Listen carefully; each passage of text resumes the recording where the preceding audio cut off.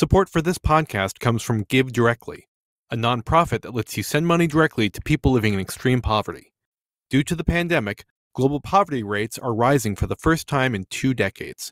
In response, Give Directly has delivered contactless cash payments to over 500,000 people in 7 countries in Africa. These countries are currently facing their highest COVID infection rates yet, and only 1.5% of Africa has been fully vaccinated. Giving cash lets individuals invest in what they need the most right now. Visit givedirectly.org/COVID and your first gift will be matched up to $200.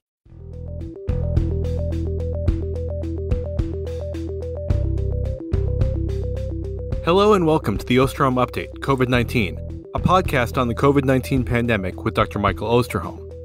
Dr. Osterholm is an internationally recognized medical detective and director of the Center for Infectious Disease Research and Policy, or CIDRAP, at the University of Minnesota. In this podcast, Dr. Osterholm will draw on more than 45 years of experience investigating infectious disease outbreaks to provide straight talk on the COVID-19 pandemic. I'm Chris Dall, reporter for CIDRAP News, and I'm your host for these conversations.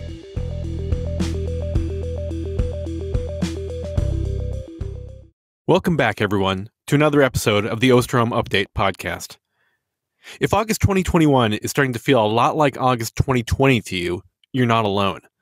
Despite the widespread availability of vaccines, the United States is again seeing an alarming summer surge of COVID-19 cases, hospitalizations, and deaths, fueled by the now dominant, highly contagious Delta variant. And with schools starting in some parts of the country and children under 12 not yet eligible for the vaccine, the nation is once again faced with questions about how to keep children safe. It's a confusing and frustrating time, especially because it seemed like the worst was behind us just a few weeks ago. And while the vaccines will hopefully prevent this latest surge from getting much worse, we know that you, our listeners, have a lot of questions about what exactly is going on right now, where we're going, how effective the vaccines are, and what we can all do to protect ourselves and those around us. We have many of those same questions. So for this August 12th episode of the Osterholm Update, Dr. Osterholm will give you an update on the international and national situation. Then he's going to address some of the major questions that our listeners have been asking. But first, before we get started, we'll begin with Dr. Osterholm's opening comments and dedication. Thank you, Chris, and welcome everyone to another edition of the weekly podcast update. I have to start out by saying I can't wait until we can stop these, that they won't happen weekly or maybe ever again. But I think it's fair to say that we all realize we're a long ways off from that. Welcome to anyone who's new to the podcast, and we appreciate your participation. Hopefully we're going to be able to answer some questions for you. If not, at least provide various explanations of what we think is going on in this somewhat confusing world right now. For those who have been the regular members of the podcast, welcome back.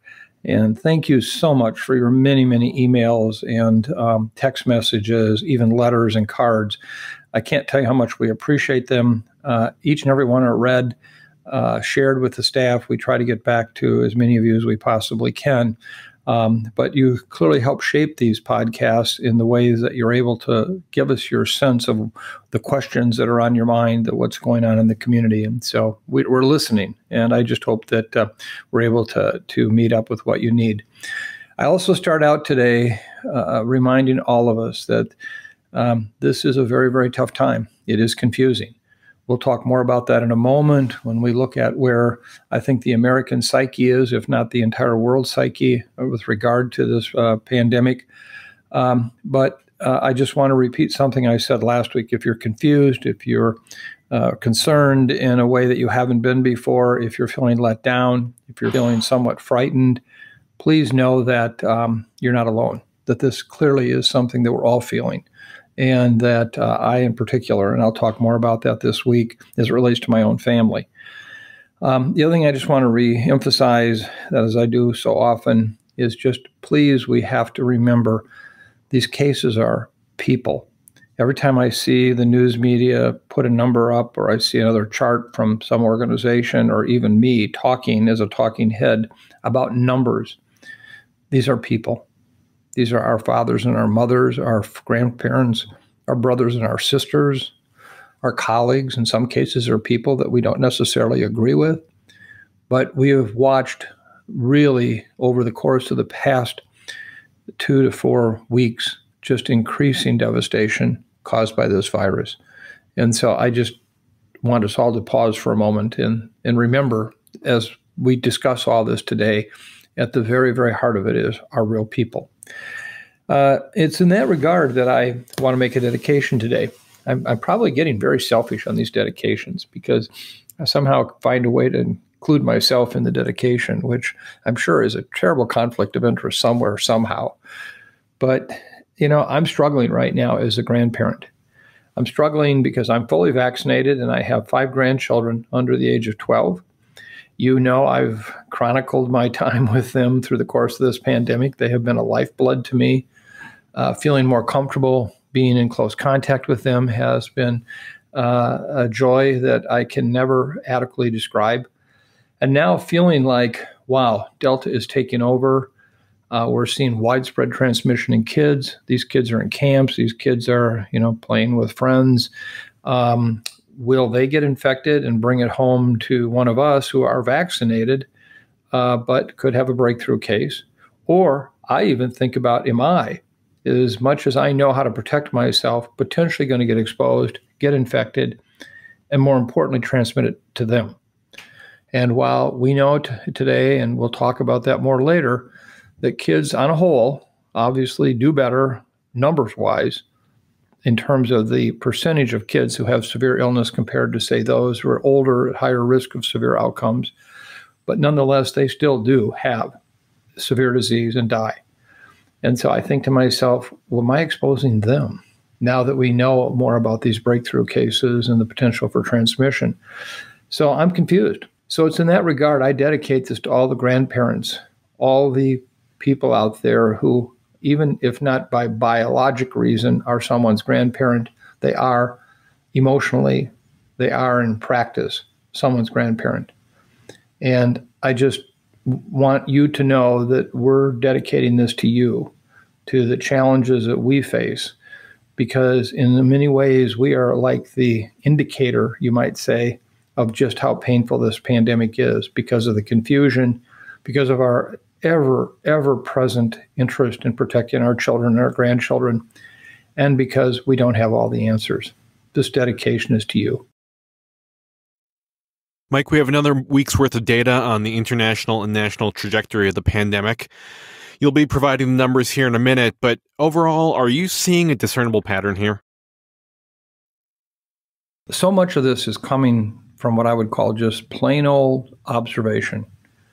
I, at this point, put little stock in many of these models that keep getting, lots of placement in the media. I think some of the modeling that's gone on has, in many ways, been a real detraction from good science policy because of misinformation that is just not based on reality. No one today can model the next 4 months out with any real sense of a certainty about it. But if they do, they often sell it as if somehow they know the secret when none of the rest of us do. We saw that with regard to this summer season when so many of the models said, it's going to just go away. It'll come back maybe as a surge in the fall. And boy, this is not going away. So as I talk about these numbers today and what I think is happening, this is my 46 plus years in the field of watching bugs do what they do and trying to learn from them and trying to understand what's the pattern they're showing us. Is it so erratic, so non-predictive that we can't use that pattern to say, well, this might be the next move? Or in fact, are we missing critical data by not watching close enough what's happening around the world to understand this has a lot of implications for us? So today I look at the global setting, both from a humanitarian standpoint, knowing that this has been a gruesome period of time around the world in terms of the damage it's done. But it's also the opportunity as a learning lab to understand what are the implications for us here in the United States. And I know we have many international listeners, and I appreciate that, and I'll try to cover the implications for you too. But I think the lessons learned for the United States also have great applicability for the rest of the world. So let me just go through a quick general international update. The world passed a very grim milestone last week with the total confirmed cases now reaching 200 million. Now, I know, as many of you know, that is clearly a major underreport of cases. But from the standpoint of kind of the relative tip of the iceberg, it gives you a sense that the numbers are not going down. They're going up. The global death toll is now at more than 4.3 million. Weekly, for this past week, around 4.3 million cases were reported. That's up from 4.1 million the week prior. This is the 7th straight week of increasing cases. Global deaths are also up from last week, with 65,500 reported. You may recall from last week's podcast, for those that listened to it, I described basically this up and down, surging kind of activity where it was all overlaid as a global activity onto one figure or one chart, but that in fact, some places were going up while others were going down. And then those that were going down will go back up. And those that were up will go back down. And it's a combination. But the thing that's most concerning is the trend that they keep overall going up, meaning this pandemic is a long, long ways from being over globally. In terms of the area reporting the largest declining case numbers actually is in South America. It's a trend that started in early July. They were hit very hard from that late winter into the late spring time period. However, other than South America, most other regions of the world are reporting either steady or increasing activity. If we think about the continued challenges with Delta right now, as has been discussed on the podcast for the past several months, the Delta variant has created a whole new challenge for the world. This is a brand new game, and we have to understand that. And it's not a mystery in the sense that we shouldn't be surprised. It's not somehow lightning struck and, oh my, look at it's a whole different world. It's evolution, viral evolution. It's classic epidemiology. This didn't go from being a respiratory transmitted virus to something transmitted via fecal, oral, or the stool, not in blood. But the changes that this variant have brought about in transmissibility, potential for serious illness, and the issue around immune evasion are very important. In last week's episode, I covered its impact in Australia and China, two countries that have been successful to date in containing COVID for most of the pandemic. And I want to give a quick update on them because I think they're also demonstrating to us the challenges that we have and what it means to try to control this virus for now. In Australia, the average number of daily cases continues to climb, with most of the activity happening in Sydney. Sydney, which has been under lockdown for the past 7 weeks, reported a new single-day high for cases this past Monday. Some cases have been reported in other areas of the country, prompting more restrictions. As of this past weekend, more than half of Australia's 25 million residents were under lockdowns as the country works to control the outbreak and vaccinate the population. Now, the reason I want to emphasize what's happening here is because they are trying to do the control of this virus through the kind of mitigation strategies that we once did, the kind of lockdown approach, and they're having challenges. But we'd all agree that their case numbers are far, far below what ours are here in the United States. But even with this kind of effort that they have, it's been a challenge to basically bring this virus activity to a halt. And moving on, China is also facing its biggest obstacle since some of the earliest days of the pandemic.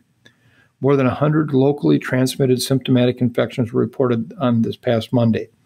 Cases of Delta have now been detected in more than half of China's provinces. The country's health director recently stated that containing the Delta outbreak is of paramount importance, and officials must overcome paralysis of thought in their fight against the virus. They're throwing everything they have at this, including the kitchen sink. And it's a challenge. This should be a lesson to us that it's not going to be simple. Our vaccines are going to continue to be tool number 1, 2, 3, and 4. As we look at other countries out there that have used other tools, such as China is doing mass testing, they're tracing, their travel restrictions, vaccination, masking, etc., and they're still having challenges. So I only want to point that out because we should not misinterpret that our problems here in the United States are just solely because we aren't trying something. Our vaccination efforts are clearly among the best in the world, but you can see how tough this is to deal with, even with vaccine. Now, if we look at countries with low vaccination rates and see what we're learning from them, let me just briefly go through kind of the regions of the world and what we've learned. In terms of Africa right now, according to the latest WHO report, Africa is still experiencing its third wave with ongoing case resurgence in at least 21 countries. Some of the countries, like Botswana and Morocco, are among the hottest in the world. Fortunately, some of the African countries that experienced earlier Delta surges, like Uganda and Tunisia, are continuing to report case declines, and in some cases, very steep case declines. I'm going to come back to this in a moment when we talk about what we're seeing after a Delta surge and a decline, what that might say for us.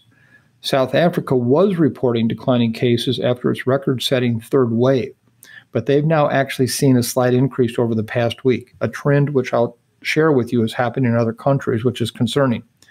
I've talked about the Delta surge architecture, you might say, a very rapid up, short time at the peak, very rapid down.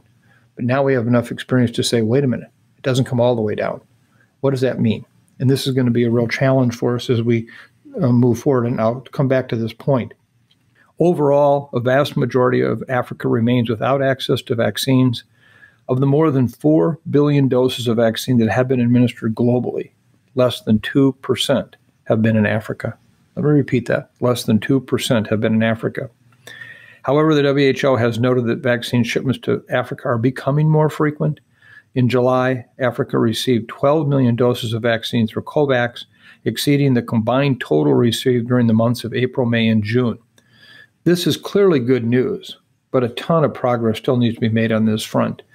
I keep hearing discussions about concerns about variant development in the United States, which is a very legitimate concern, but it pales in comparison to the dynamics of transmission in terms of number of people when you look at transmission in low and middle income countries without vaccine. So this is a key issue. If we look at Asia and the Middle East, the region continues to report rising cases and is averaging more than 4,500 deaths a day, which accounts for nearly half of the world's daily death total. A lot of the region's deaths are being reported out of Indonesia, which was hit extremely hard by Delta. The country leads the world in average number of daily COVID deaths, accounting for 1 in 6 deaths reported worldwide each day. This is not an unfamiliar pattern. We saw this with India, we've seen it with South Africa, and now we're seeing it particularly in Indonesia. Cases continue to skyrocket in Iran. Despite being in its 5th wave, the country is reporting record-breaking cases and deaths that are already dwarfing previous peaks. The situation in Iran is only expected to get worse in the coming days, with hospitals in multiple cities at capacity, and widespread drug shortages are now being reported. Let me remind you that Iran, I think, is another example of a country that early on had these large surges. People were convinced they hit herd immunity there and that we wouldn't see any additional problems. And we've had 3 major surges since then, this one being the worst one. So when I talk about herd immunity later today, I'm going to come back to this and just remind us of the Iran experience. Other countries in the region, including Japan, Thailand, and Vietnam, are also experiencing record high surges. These increases have already challenged hospitals, leading countries like Japan to send moderately ill patients home to save hospital beds for those with the worst symptoms. Rising activities in these countries are also impacting supply chains. For example, clothing and footwear factories in southern Vietnam have been forced to close due to outbreaks, disrupting shipments for companies like Adidas and Nike.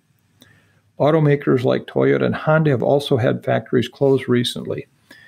This is the kind of experience that I don't think anyone anticipated at this point in the pandemic we would still be at risk of: global supply chain compromise. And I think from an economic standpoint, we all have to be looking at this because these surges are far from done, and particularly in countries like this. So this is going to be a major consideration as we look at the economies of various countries around the world. Let me move briefly to discuss the issue with countries with high vaccination rates. There are 3 of them I want to just cover briefly today and get a sense of what's happening and what this might mean for us here in the United States. Clearly, the United Kingdom has been front and center for us in terms of understanding what they're doing. I continue to salute their efforts to get information out to the public. Public Health England has done an incredible job of getting information out about what's happening in the United Kingdom. To date, more than 75% of UK adults are now fully vaccinated. In the last two podcasts, we've described declining cases in the UK following their peak of more than 47,000 cases reported on a day in July 21st. At the time of last week's episode, average daily cases had dropped below 26,000, so from a high of 47,000 to 26,000, and hospitalizations were beginning to decline.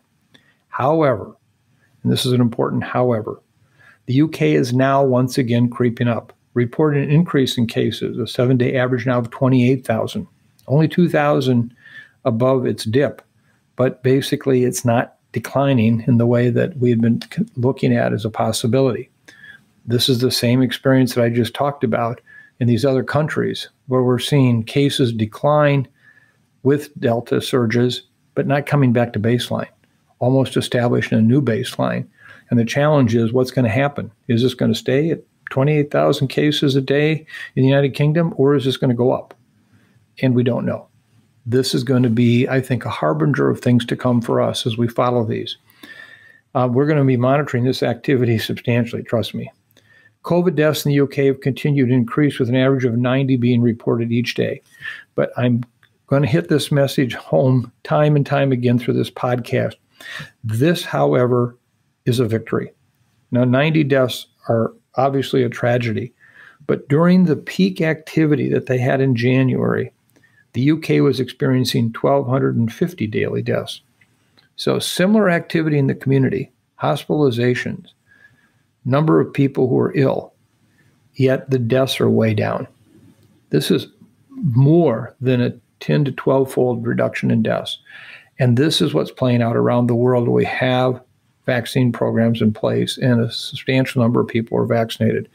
So please understand this. Preventing death, letting people live for another day is such an important victory in this pandemic.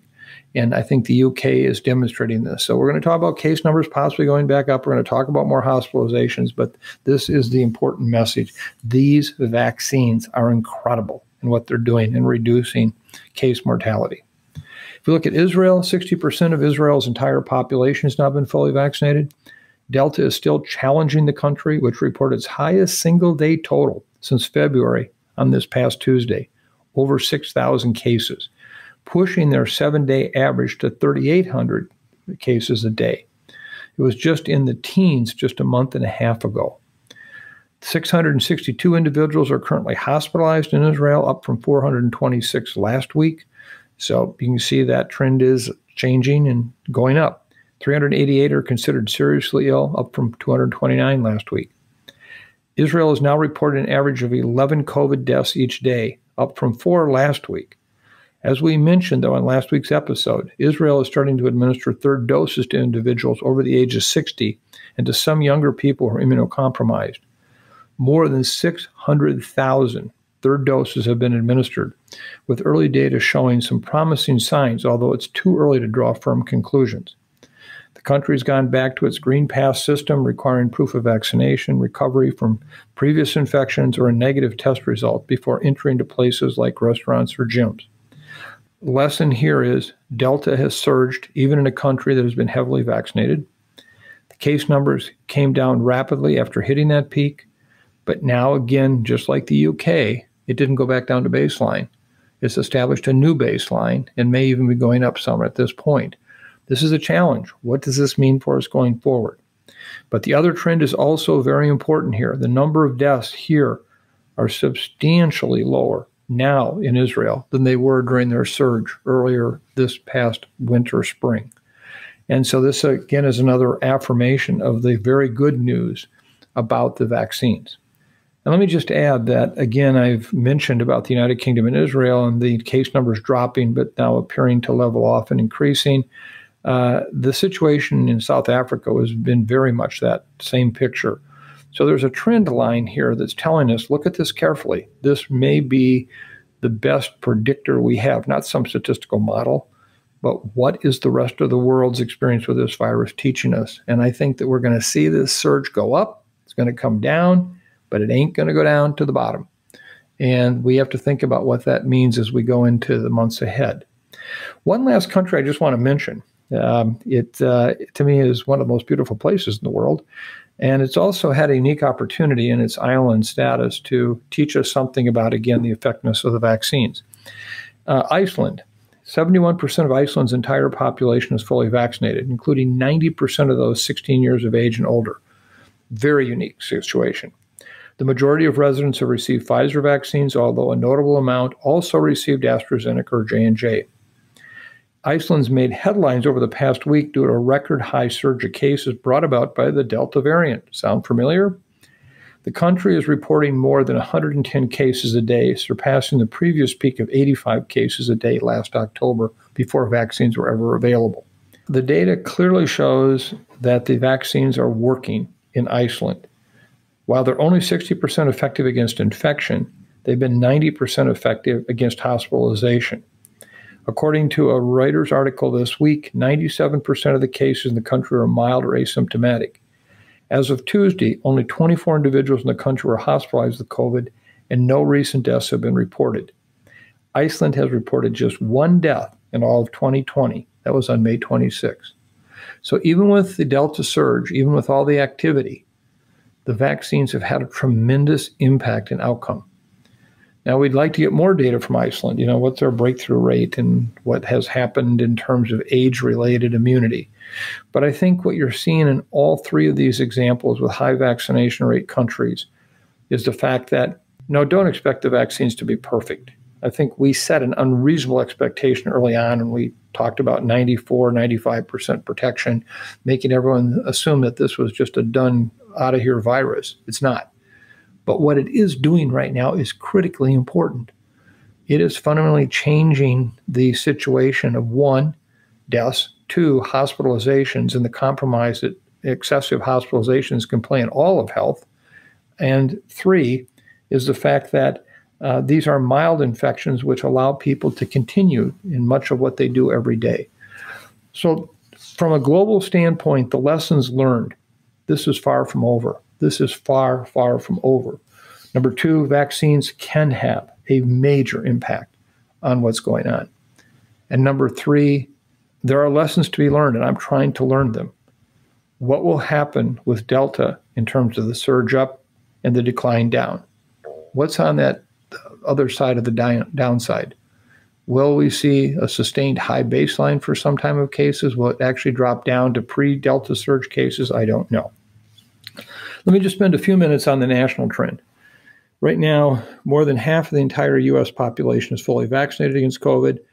While this is a noteworthy achievement, the Delta variant continues to take full advantage of gaps in our vaccine rollout, just as it has elsewhere. We're now reporting an average of 118,000 cases a day, a figure that has nearly doubled over the past 2 weeks and continues to climb. Testing is up, reaching levels that are similar to those being reported around this time 1 year ago. However, the U.S. is still only conducting about half of the total testing it did during the winter peak. At that time in January, we were doing about 1.8 million tests a day. We're literally just doing half of that now. I know we're missing cases. Test positivity over the past week sits at 10% nationally, with 3 states having a positivity rate of over 20%. That includes Alabama, Mississippi, and Oklahoma.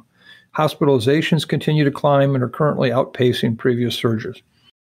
A total of 74,000 Americans are currently admitted for COVID. As a reminder, that figure was at 18,000 just 1 month ago, 18,000 to 74,000. An average of 608 Americans are dying each day from COVID. Just last week, that average was 371. Where the deaths will go, I'm not sure, but as I pointed out, I believe that they'll be far below that of previous surges. Every state in the country has now reported an increase in cases over the last 2 weeks, and all but 1, Rhode Island, are now reporting increasing hospitalizations. To me, the real question is, are we achieving our goals? What are our goals in trying to respond to this pandemic? It's been apparent for a while that our goal as a country during this pandemic, to me, has been maintaining healthcare systems, a bend but don't break approach. Although we've put them through the many stress tests, and in some cases they have come very close to breaking, not just bending. Now that we have the vaccines, our most effective tool to date, are we accomplishing that goal? And if you look at the hotspots right now, in the southern United States? The answer to that is absolutely a clear no. In Florida, some healthcare systems are now deferring the non-emergency surgeries as statewide hospitalizations have reached a new record high. And by the way, this is not a seasonal disease situation as has been promoted by some elected officials. There are more than 15,000 residents hospitalized for COVID right now in Florida, a five-fold increase in just the past month. Texas is now also beginning to postpone elective procedures to accommodate their fastest growth in COVID hospitalizations at any time up to this point in the pandemic.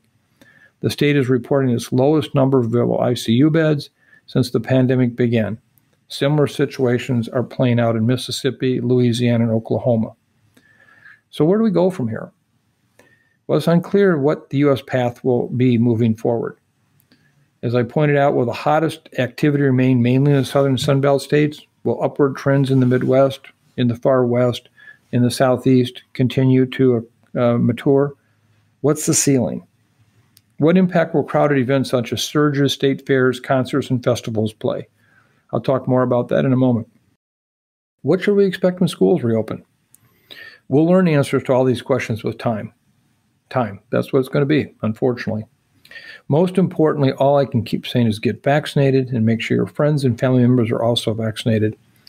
Even if they get vaccinated now, they won't get immediate protection, but they'll be covered from future surges. I do believe that after this particular surge recedes, however it may, wherever it may go, there'll still be plenty of people in this country who have not yet been infected or who have been vaccinated. Remember, as we sit here today, over 90 million Americans have not yet been vaccinated or previously infected and are vulnerable to this virus. And it will find them. It will find them. If it's not this surge, it'll be the next surge. And there will be more surges. I hope that each time they get smaller in numbers. I hope that the number of people impacted is reduced in large part because of vaccine, not because they had to previously have an infection to get there. But we're going to see more. This is not done. We can't celebrate independence from this virus right now for the foreseeable future unless we fundamentally change the number of people who get vaccinated, both in the United States and around the world. Mike, just to follow up on the national situation, a recent Harris poll showed that only 46% of Americans now think the worst of the pandemic is behind us, down from over 75% in June. Do you think that will have any effect on how we respond as a nation to this current surge in cases? Well, I hope it does. I hate to say this because it sounds insensitive and surely not meant to be.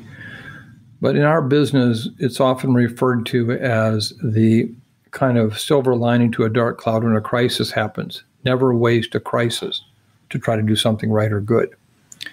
And as I've pointed out already, the vaccination right now will not fundamentally change the dynamics of this surge for at least 4 to 6 weeks. But it could have a major impact going forward in terms of trying to reduce the other surges. And remember, I've already shared the data today with the UK, Israel, and even Iceland, where they're even more vaccinated than we are, and they still have had severe challenges. You've got to get a much higher level of vaccination, and we'll talk about that in a moment with herd immunity. But so I hope that the public sees that we're not over. Now, I realize that that also has caused a credibility gap with public health because I think the public felt like public health was telling them the vaccines are here, everything's better, take your mask off, you're fine. And now they feel like they've been whipsawed. I very humbly submit that if you've been listening to this podcast over the course of the last year and a half, I never saw it that way. Never did. I've been talking about the issue over the past months that despite the level of vaccination and the number of people previously infected with some residual immunity, we still had a lot of human wood for this coronavirus forest fire to burn. And so this doesn't surprise me, what we're seeing right now. It, again, based on observations, what we saw in places like the United Kingdom and Israel. We shouldn't have been surprised. I think that was our fault as public health officials trying to paint a rosier picture than we should have. And I think everyone naturally just wanted to get back to what was the old days and a new normal. And so I understand that. But I think now is the time for us to say, look, this isn't done yet. It's not going to be done for a while. And even when we get through this surge, there are still going to be challenges. And so it's not going to be this easy answer out. And we have to just level with the public on that. Now, things can get a lot better. The more vaccination we get, they can get better. They can get better. Boy, well, I feel so much differently when all my grandkids are vaccinated. Oh, yes. I'll celebrate that more than I can tell you. But between now and the time we can get more people vaccinated, if we can, we have to tell people that there's still challenges ahead. Finally, we have to continue to remember the rest of the world. Remember, it's not just humanitarian in nature. It should be that, but it's also strategic. I worry very much about the potential variants that may spin out of this uncontrolled transmission in these low and middle income countries that we're not taking care of with vaccine right now. What happens if one day we have a variant that does begin to challenge the immunity that we have from either vaccination, as we now know it, or in terms of even having previously been infected? So this is a hard message to get across. People will look at me and they constantly call, Dr. Doom, just trying to tell the truth, just being realistic. We're not done. This surge should have told us that. We're not done. And it's not going to end with this surge. It's going to get better, but it's not done. And so I hope that if nothing else, the message comes out, we've got to double down our efforts. We will get done one day. This pandemic will not go on forever. But in the meantime, it's up to us how much we do about minimizing its impact. So now we're going to dive into some of the big looming questions many of our listeners have about the pandemic. And looking through our emails, these are the questions that people are really focused on. And we're going to start with the COVID-19 vaccines. And Mike, with the data that we have right now, and you talked about some of the data from the highly vaccinated countries, what do we know about the effectiveness of the vaccines, how they're impacting the trajectory of the pandemic, and how long vaccine-derived immunity lasts? Well, it's fair to say that there are still real questions. But I want to go back to a podcast episode of several weeks ago where I talked about the concept of corrected science. One could say theoretically we had the option of, well, we'll get all the answers we can for you about these vaccines, and then we'll bring them to you. That would have taken us 4 or 5 years to understand what happens with immunity over time. What are the issues that come up about breakthrough infections? How infectious are these people? What does it do to long hauler type disease? If we had done that, that would have been irresponsible. Think how many millions and millions and millions of people would have died if we waited 4 or 5 years to have all the answers. So what we do as scientists and public health practitioners is we use the tools we have with the best information we have to have the most impact on improving the outcomes of everyday life for people.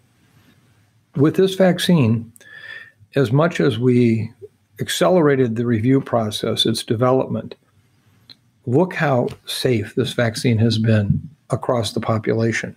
Yes, we've had the issues that have occurred with the thrombosis. We've had some issues with myocarditis.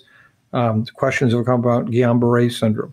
If we look at these side effects and the impact that they might have among anyone who's getting vaccinated, we realize that the real risk is in getting infected and having a much, much higher risk of experiencing one of these side effects.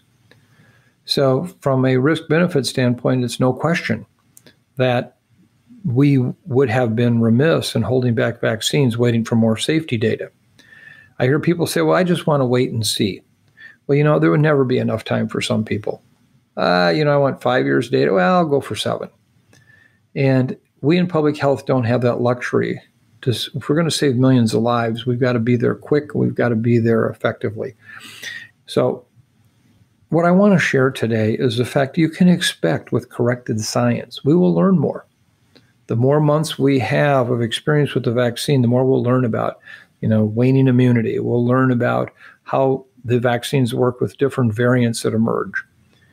But we're not going to learn about suddenly new safety problems. Safety problems occur early in the vaccine process. We've passed through those. We've already just demonstrated time and time again, just even on this podcast, how many deaths have been averted because of these vaccines. It's remarkable. So we are still learning. But I want to make it very clear, we're not learning things about whether you should or shouldn't take the vaccine. We're learning how to use the vaccines better. And that's such an important point. So I hope that as you hear this discussion about things we're still trying to learn about the vaccines, it doesn't give you pause to question whether you should get it or anyone else should get it. And hopefully today that will become very clear as we talk about these issues. So let me just give you a sense of where we're at on the vaccine. As you already know from our discussions, more than 4.5 billion vaccine doses have been administered globally. This number includes the U.S., which has administered about 353 million doses. Think about 353 million doses have been administered. Well, the safety profiles of these vaccines are incredible. CDC and FDA have high standards of safety for these products and are continually keeping a watchful eye out for the adverse events. Remember the examples of these safety standards? The J&J pause due to the association with clotting, the investigation of the mRNA vaccines and myocarditis, pericarditis. It's abundantly clear, as I just said, from these reviews, that the risk from natural infection with COVID greatly outweighs the risk from these vaccines. And they're effective. Overall, the vaccines have reduced the likelihood of COVID infection substantially. It may not be at that level of 90-95% that was initially laid out there, something I wish we all had tempered a bit. But as we previously discussed, no vaccines are perfect. So although the risk of infection in fully vaccinated persons is lower, it is not eliminated. Understand that. We know that. That's not a failure. That's the scope of what these vaccines can do. However, if a fully vaccinated individual does have a breakthrough infection, their odds of becoming severely ill and dying are greatly reduced. So what are we still learning about these vaccines? Yeah, it's an ongoing process. Know that. While it's clear that COVID vaccines are both safe and effective, we don't have all the answers. Some examples of important questions include, how long do vaccines provide adequate protection? What impact do variants have on their effectiveness? How common is it for breakthrough cases to infect other people? What are the performance characteristics of these vaccines in people who may be immune compromised? As the public has learned all too well over the last year and a half, guidance and recommendations change as new data emerges. Classic corrected science. We're going to learn a lot more about these vaccines as time goes on, and new evidence will become available. Expect it. But it will not challenge whether we should be using these vaccines. So what are some of the lessons from the breakthrough cases? If we look at investigating breakthrough cases, meaning you've been vaccinated, you still got infected, is really a key element of staying updated on vaccine effectiveness. By looking into breakthrough cases, we can learn more things like the frequency in which they occur. Are they more common with certain vaccine types? Do certain variants pose more of a risk? Do we see signs of waning immunity? And I think that those questions have to be front and center every day, and just expect that we're learning more about them. So where are we at now? Well, clearly the arrival of the Delta variant has only added more questions. Severe disease. Overall, real-world data continues to show that the vaccines are highly effective in preventing severe disease and death from the Delta variant. For an example, as I pointed out before, look no further than the UK. Despite reporting more than 47,000 cases during the peak of their last surge, which was 3 weeks ago, average daily deaths in the UK stand at 90. 90. This compares to their winter peak when they didn't have vaccine, and cases there peaked at 60,000 a day compared to 47,000, but their average daily deaths rose to 1,250. Look at the difference there, 1,250 versus 90. So clearly that is a wonderfully positive outcome that we cannot ignore.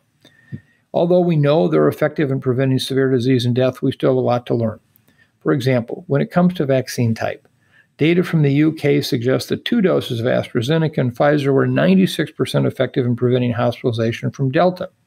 Meanwhile, a recent study out of South Africa reported that J&J was only 71% effective in preventing hospitalization from Delta. We're still lacking a lot of the real-world data necessary to know just how effective each vaccine type is against Delta.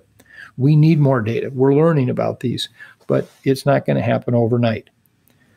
One of the other questions that come up are severe disease and death from breakthrough infections most common in certain individuals. Does age play a role? According to CDC, nearly 3/4 of the hospitalized or fatal breakthrough cases in the U.S. occurred in individuals 65 years of age and older. We see that same phenomenon with influenza vaccines. Immunosenescence is a real challenge. Underlying conditions. Data from Massachusetts shows that nearly 3/4 of the state's fatal breakthrough cases, a total of 100, had underlying conditions. The median age was 82.5 years. Is there a risk to the immune compromised? What do we see in terms of breakthroughs there? And what does it mean for vaccine coverage? So we're continuing to gain a better understanding of these things over time. And we'll hopefully use relevant insight data to effectively inform our recommendations and policies. Booster doses for the immune compromised, elderly. Do we need just additional vaccine doses for those who may be immune compromised? Not really doses, not really booster doses, but actually just part of a prime series. Let's look at symptomatic disease. Although the effectiveness of vaccines in preventing severe disease and deaths has held up against the Delta variant, data continues to suggest that they're slightly less effective in preventing symptomatic disease from Delta compared to previously circulating variants. A key point, vaccines still reduce the risk of becoming infected. If you look at the exact effectiveness against symptoms disease from Delta, it is to be determined, with varying results out of the UK and Israel that range from 59% to 88%. Keep in mind that many factors can impact these numbers, including the population being studied, the frequency of testing, the vaccine type used, etc. Regardless, the data suggests that Delta appears more capable of causing breakthrough infections compared to Alpha. Again, we still have work to do to figure out exactly what this means. Are certain vaccine types better at preventing Delta infections? Are there certain demographics most at risk for breakthrough infections? Finally, I think a key question we're wrestling with is to better understand the risk of transmission from a breakthrough case.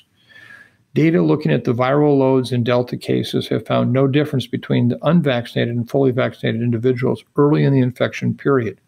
In other words, breakthrough cases with Delta appear to harbor a lot of virus. What does this mean? How does it apply to the real-world setting that's yet to be fully understood? Is using cycle threshold values to measure viral load helpful?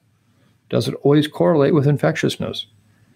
There's been some preliminary data suggesting that fully vaccinated individuals clear the virus much faster than people who are unvaccinated. Thus, if a breakthrough case does occur, their window of opportunity to transmit the virus may be quite small relative to someone who has not previously been vaccinated.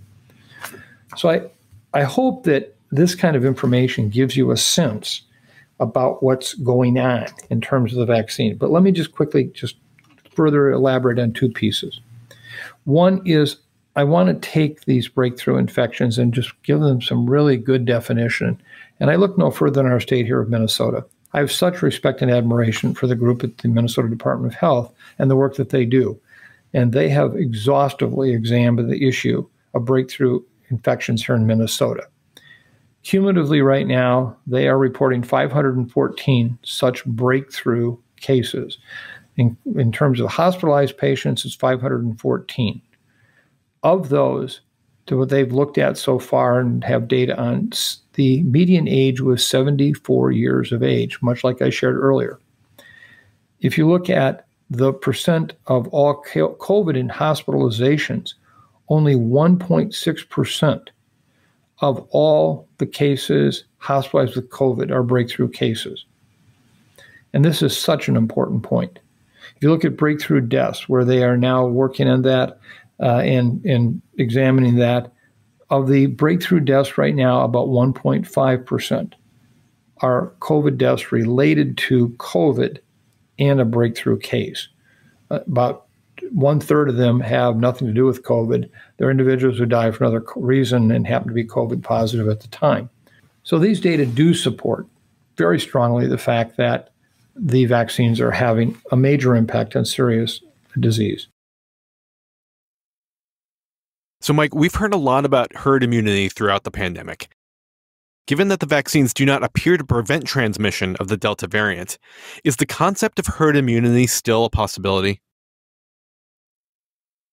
Well, again, listeners to this podcast know that for many, many, many months, I have been extremely skeptical, if not downright negative, to the concept of herd immunity.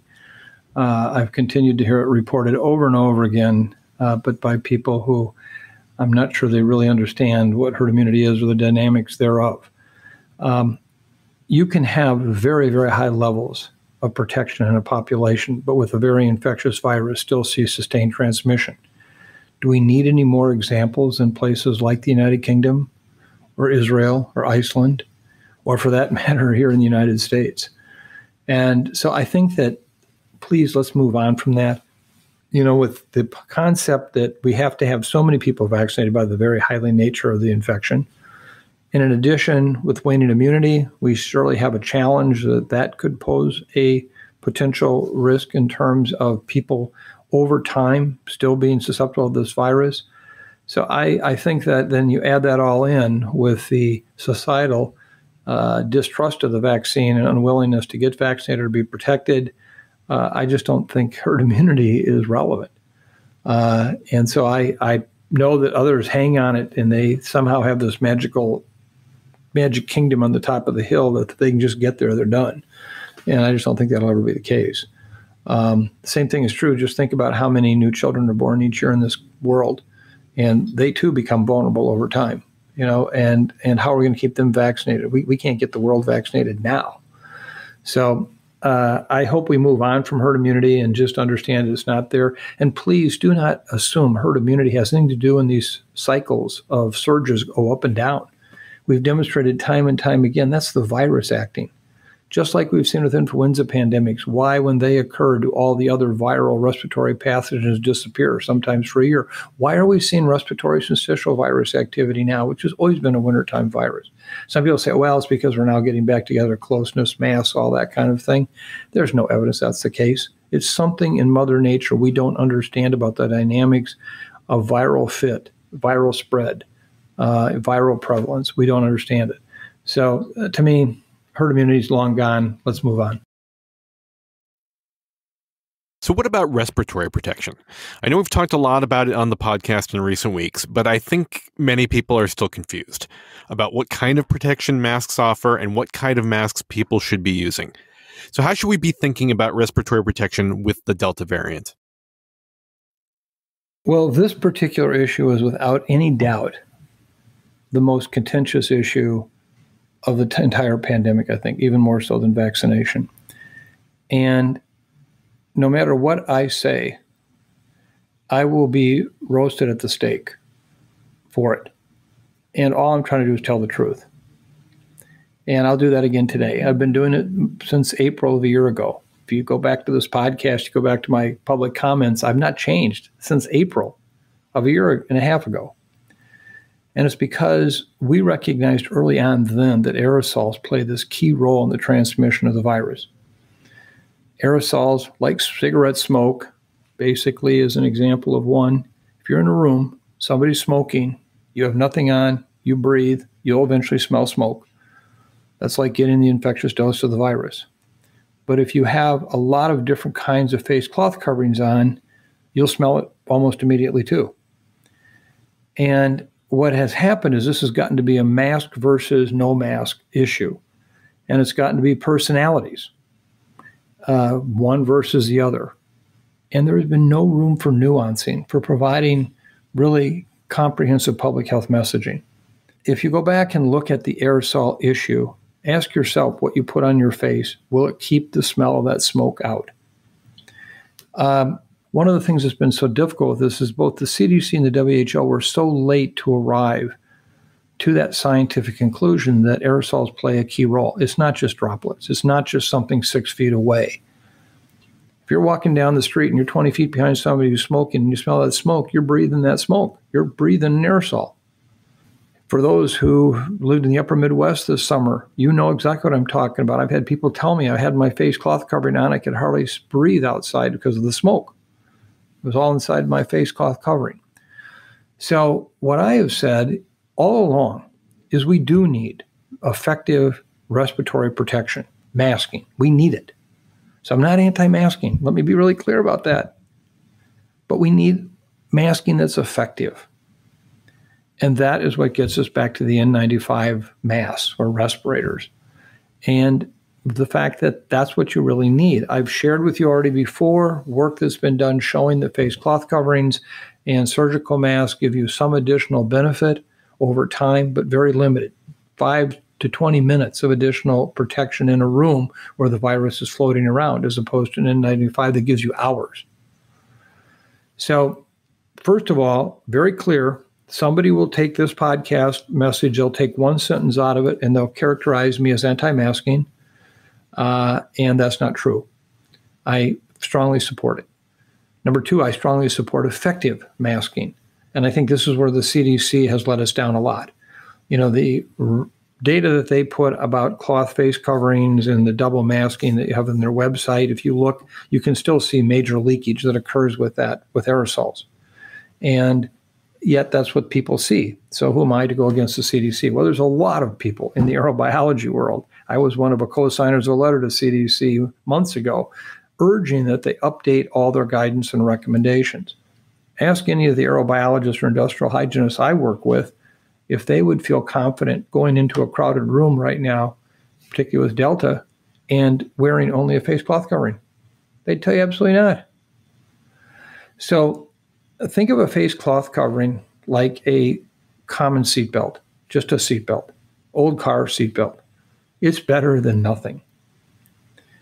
But wouldn't you rather have that new cross-chest seatbelt harness?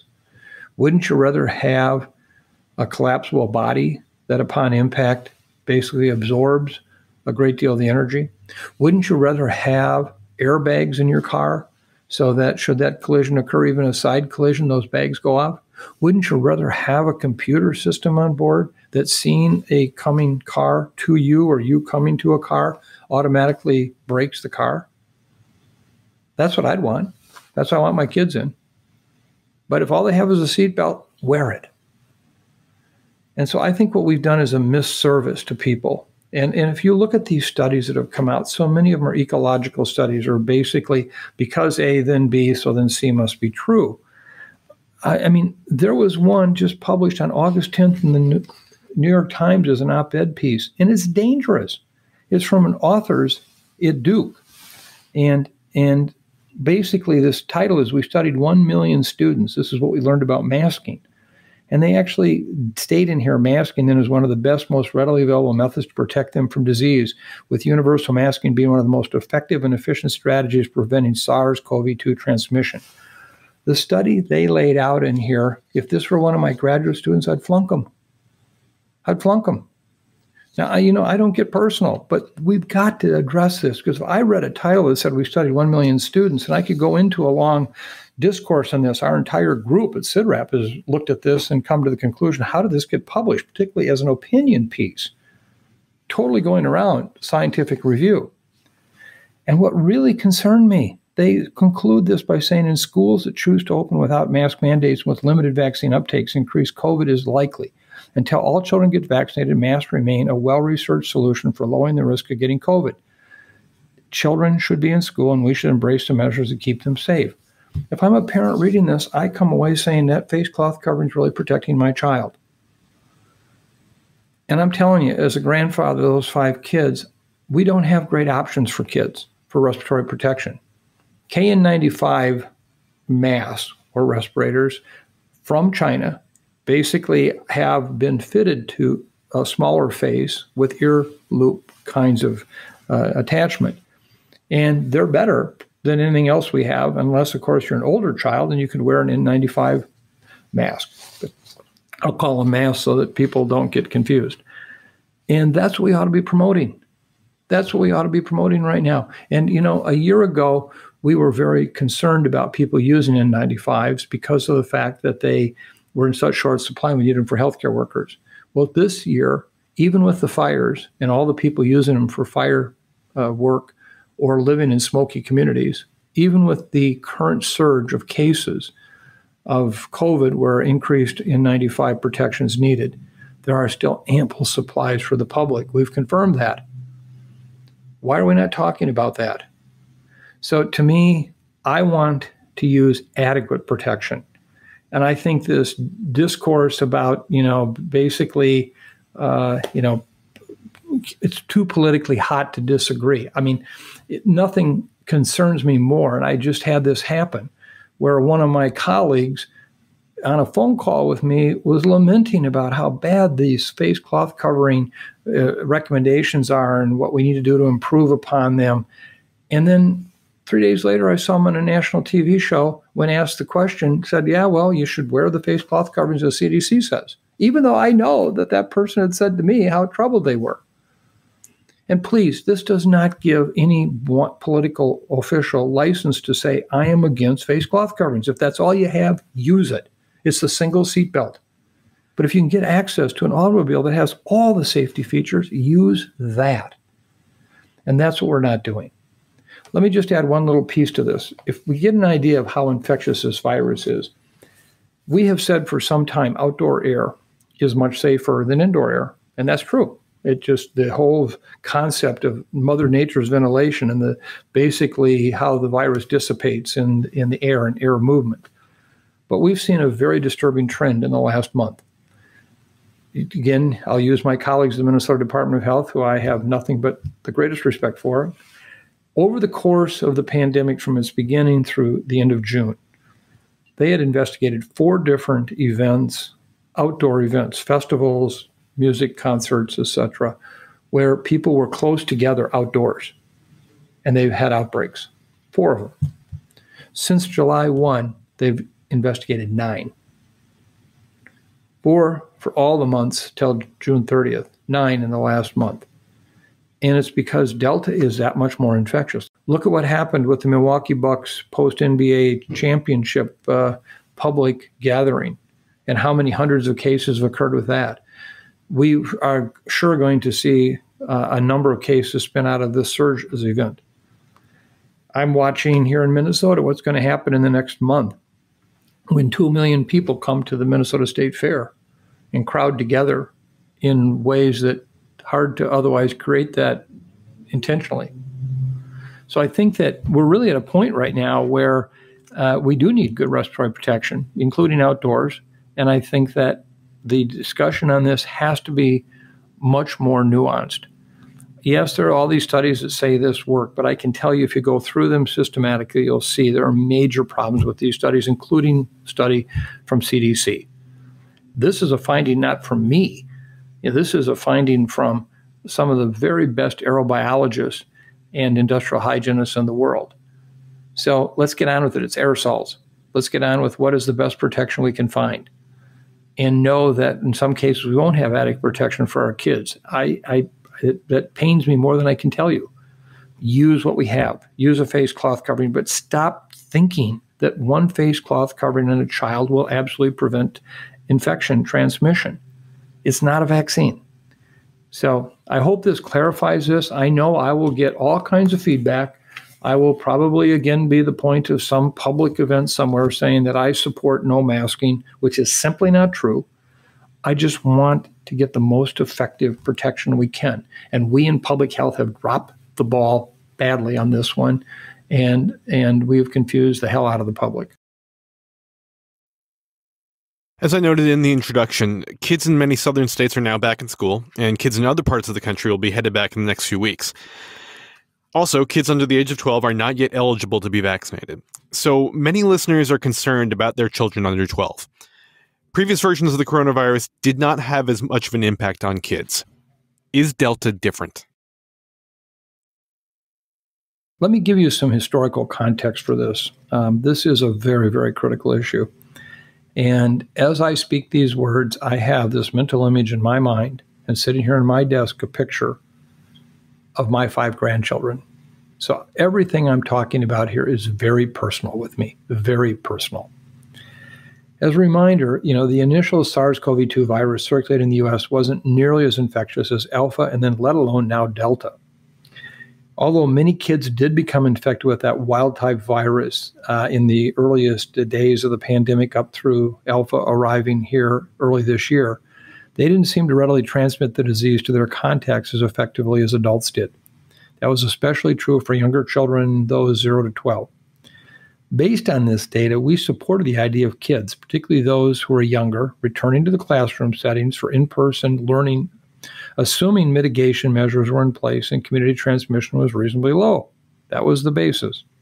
However, the arrival of Alpha, or as we called it then, B117, changed the game.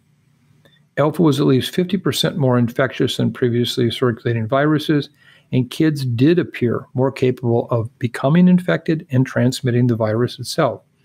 This was supported by data from the UK showing higher secondary attack rates across all age groups, and further confirmed by major outbreaks in schools and related activities in both Minnesota and Michigan. But now Delta's here, and it is 50% more infectious than Alpha, and it is changing the game yet again. It's evidence that kids are being impacted by the current surge.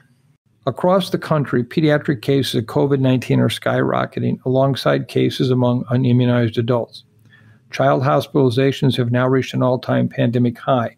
In the last week of July, nearly 72,000 new coronavirus cases were reported in kids, almost a fifth of all the total known infections in the U.S., and a rough doubling of the previous week's stats. It's the biggest jump in the pandemic so far among children. Last week, the same statistics now climb to 94,000 new cases. The CDC is reporting that an average of 225 children between the ages of 0 and 17 are admitted to the hospital each day. This is the highest 7-day average reported up to this point in the pandemic. There are numerous stories of children's hospitals in COVID hotspots like Arkansas, Florida, and Louisiana reporting record high admissions. Now factor in the return to classrooms. That situation can get even worse. For example, a USA Today article from Tuesday reported that most counties in Florida are reporting 4 times higher cases than they were at this time last year, with kids now returning to the classroom. At this time, there is no clear and compelling evidence that Delta is causing more severe disease in kids. Yes, there is severe disease and deaths occurring, but it's a function of just that many more people who are infected. What we are seeing is clearly increased transmissibility of Delta. If you think about it, there are 48 million children under the age of 12 in the U.S. who aren't yet eligible for vaccines. This is a very, very large group of people lacking protection. The only silver lining to this topic is that kids are at a lower risk for severe disease and death compared to older age groups. However, as I just said, absolute numbers will inevitably rise if the virus keeps circulating widely in the population, which I'm sure it's going to do. So let me just summarize where we're at with kids. It's going to be a problem. It's going to be a real problem. Schools are going to be part of the problem. We will see transmission there. There's so much more we could have done and haven't. We know that many schools have not yet been able to consider and reconfigure their ventilation systems to minimize the potential for transmission of viruses like COVID-19. We also know that we could go a lot further in getting kids protected with vaccines. Remember, kids 13 to 17 years of age are approved for vaccination, and yet only about 41% of those kids have received even a single dose of vaccine. So we have real challenges here in terms of protecting these kids if, in fact, we're not able to get the older kids vaccinated, and we are limited in our ways to actually provide respiratory protection for our younger kids. I wish I had better news on the issue with kids. This is a real challenge. What do we do in terms of their risk and preventing them from becoming infected? How do we interact as adults with these kids? Again, I come back to the more people vaccinated around them, the more you can bubble them and protect them. I think schools are going to be severely interrupted by quarantines. I know already schools that do not want kids to get tested because they don't want to find positives, because they don't want to deal with the quarantines, assuming that this is going to be a mild disease in the kids. And I've already heard of 2 examples with football team players who they've made a pact that unless they're severely ill, they will not report any symptoms because they don't want to take the whole football team down in quarantine. That's a high school event, but it's one that gives you a sense of where we're at with people's mindsets. So at this point, will just say that, I think we're going to have to be prepared for distance learning. I know people don't want to hear that. I don't want to have it happen. I'm not for it. But I think you're going to see so many people in quarantine over the next month, let alone becoming infected and ill, that we are going to have a very disrupted school situation. And if people want to get bogged down into mask mandate debates, it's unfortunate. We need to protect our kids the best we can. Face cloth coverings will provide very limited, but some protection. But we could provide much better protection to our kids if we prioritize getting N95s to those that can use them, KN95s to those that are younger, that are needing a smaller face-fitted protection. And we're not doing that. We're debating whether or not we should have a mask mandate and not about what kind of protection really works best on our kids. Well, so that brings us to mandates. A lot of our listeners have questions about vaccine mandates and mask mandates, and it's become a huge political issue, as you've noted. So what is your position, Mike, on vaccine and mask mandates? Well, let me just start out at the very beginning here and say, ironically, the vaccines and testing have been very contentious issues, and I've received a lot of mail over the course of the past 18 months about that, but nothing compared to the mandate issue. And it's been tough. It's been very tough, and I'll explain why. Let me first take the issue about the mandate on vaccination. I have long supported the need, particularly with children, for mandates. I helped write and very much supported through testimony a 1989 law in Minnesota when I was state epidemiologist here to put in place a higher ed mandate for routine vaccinations like mumps, measles, rubella, etc. for kids. And in passing that, we actually had to add a provision for exclusion called philosophical differences. So it was medical exclusions if you somehow couldn't medically take a vaccine, whether you had a religious exemption or this philosophical exemption. And it was the reality of what it took to get passed. Well, now, as we're considering a mandate at the University of Minnesota, amongst other institutions of higher learning, as a public institution, you could say we should be covered by the state law 135A. And in fact, we're not, because the state health department never went through the process to basically get it to be part of 135A, which meant they had to go to the legislature, et cetera. So we don't really have that. But initially, the university was going to apply the same criteria. And I opposed that because I didn't want to see a philosophical exemption. You could drive 3 semis through that and not scratch the paint. We could see a lot of people get through that exemption. And I felt like that was counterproductive. And more importantly, it wouldn't be just the vaccine hostile people. It would be the vaccine hesitant that hadn't gotten there yet. The pregnant women, the members of the BIPOC community, et cetera, where we were seeing challenges to them getting vaccinated. Not that they were against it. They just had many questions. So in light of that, I said, until we can deal with that, I'm not supportive of it. Well, many of my colleagues, it's amazing how many of them took that to mean I was against a mandate. But I was totally surprised by the number of colleagues and professors who came forward who basically suggested now I was going to be the person responsible for not having 100% of their students vaccinated in their class. They had no concept that with religious and philosophical and medical exemptions, if they put that mandate in place, they'd have potentially all kinds of them, and they would never know. And that was the very thing I was against. And the university, to their credit, came to the conclusion that they did not need to add the philosophical exemption in the change in the mandate, and went forward with one where that's not there. And I am 110% supportive. That's all I was trying to get to, was a real mandate that really had an impact and didn't give people so many off-ramps that they never had to stay on the highway of vaccines.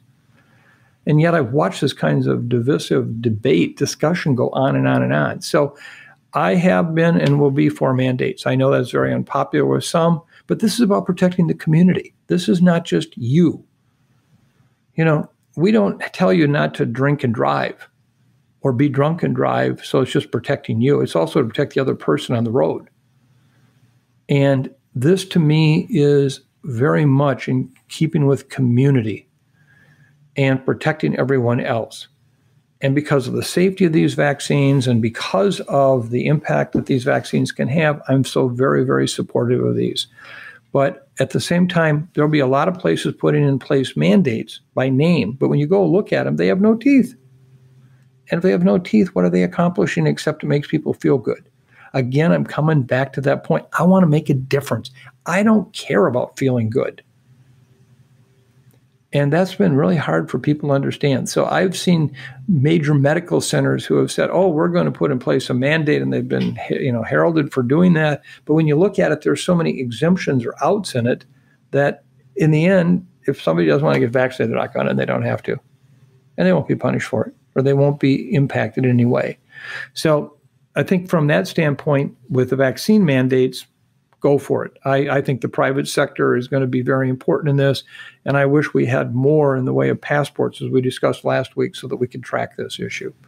I know I'll get a ton of mail, and people will be really upset with me for this position, and I don't really care, frankly, and I don't mean to sound insensitive. This is about our friends, our families, our kids, our colleagues. We have got to protect them. In terms of the mask mandate, I think this is, again, another challenging issue with the discussion I just had. I wish every child in school could wear an N95 or a KN95 and be protected to the extent that we best possibly can. I know the limitations of all of that. And if we can't do that, I'm for whatever protection we can get. I just don't want people to count on it as being the same as a vaccine. I just think that would be really, really unfortunate.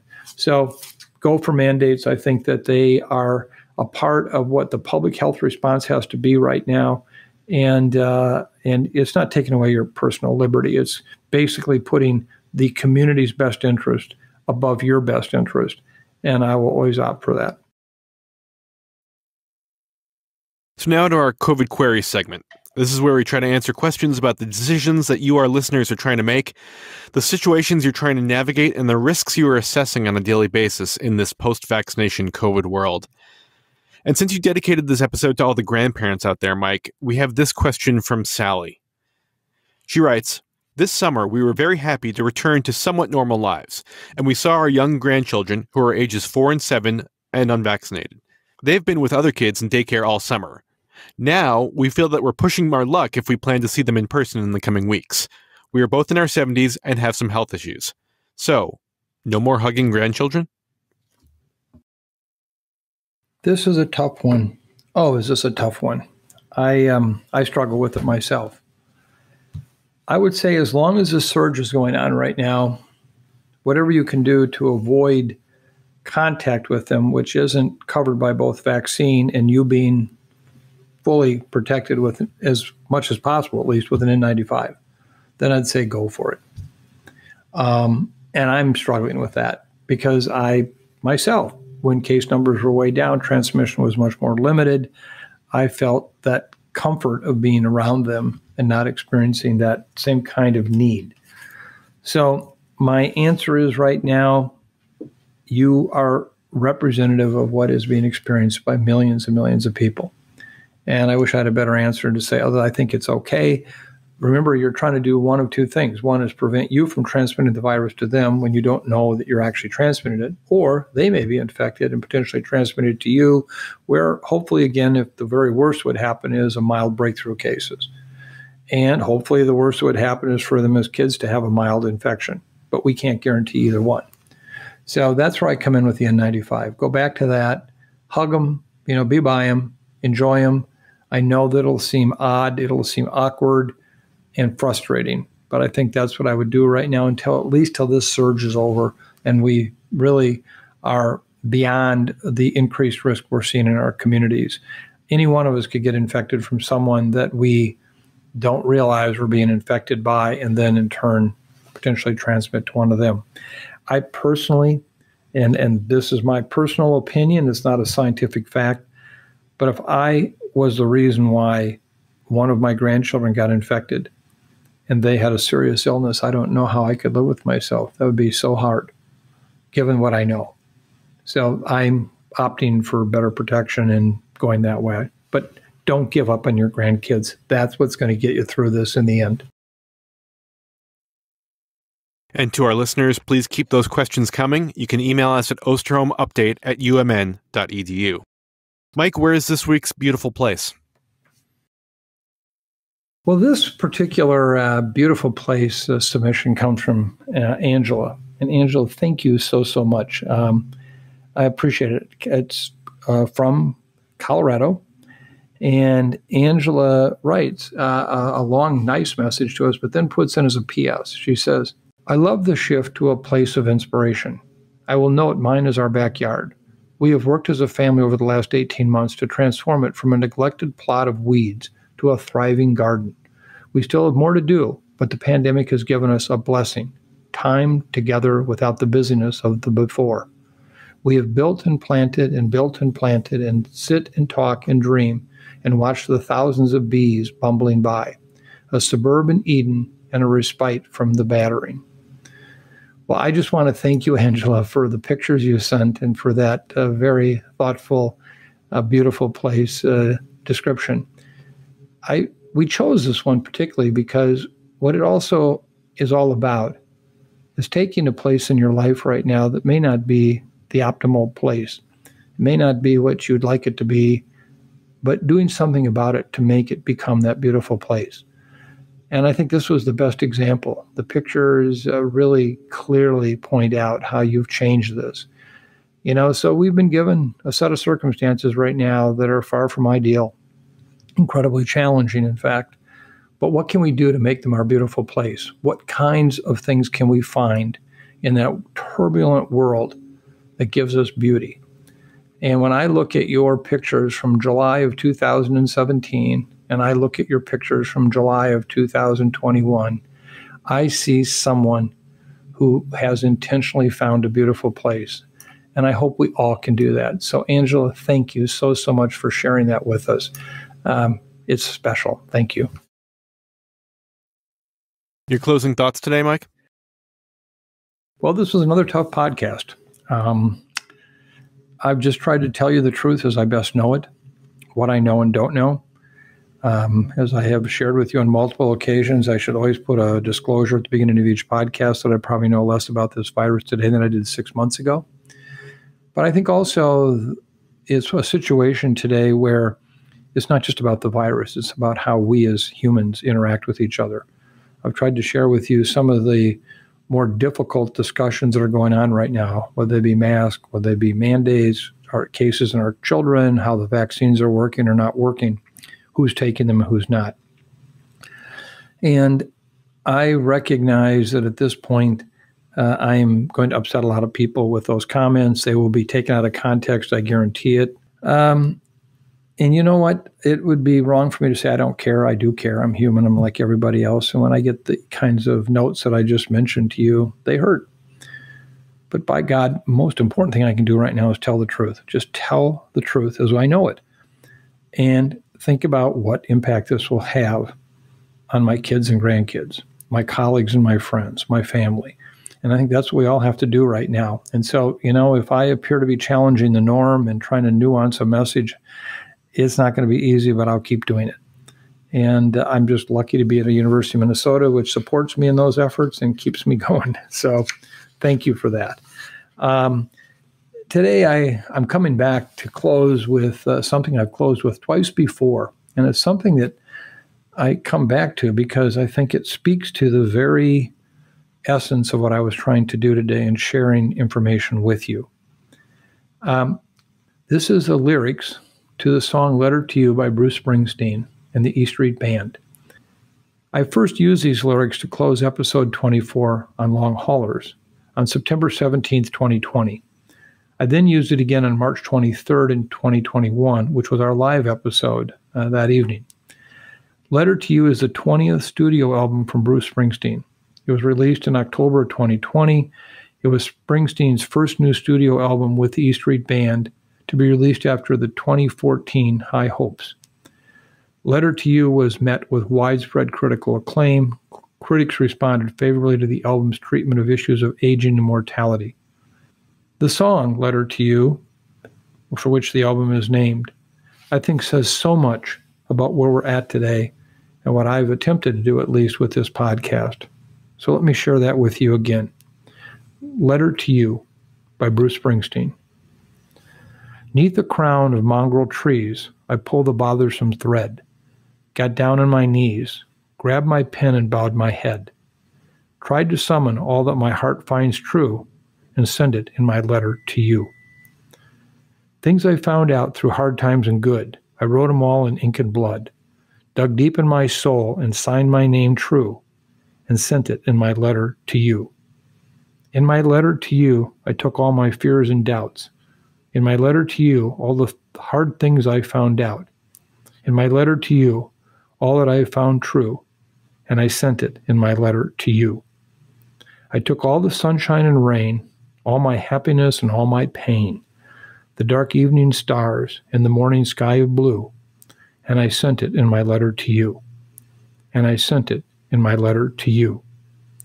In my letter to you, I took all my fears and doubts.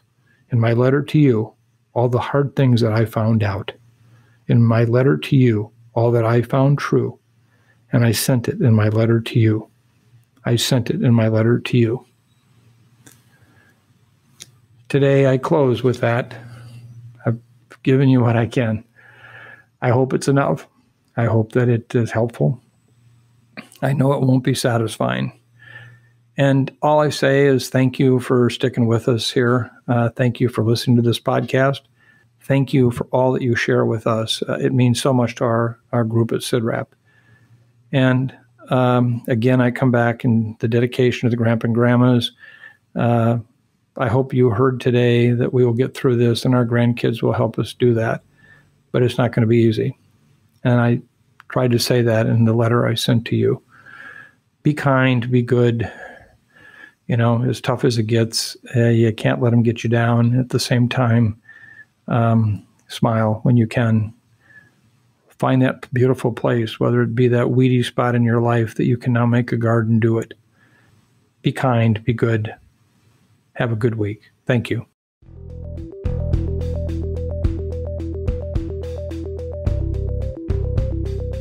Thanks for listening to this week's episode of the Osterholm Update. If you're enjoying the podcast, please subscribe, rate, and review. And be sure to keep up with the latest COVID-19 news by visiting our website, sidrap.umn.edu. This podcast is supported in part by you, our listeners. If you would like to donate, please go to sidrap.umn.edu/donate-now. The Osterholm Update is produced by Maya Peters, Corey Anderson, and Angela Ulrich.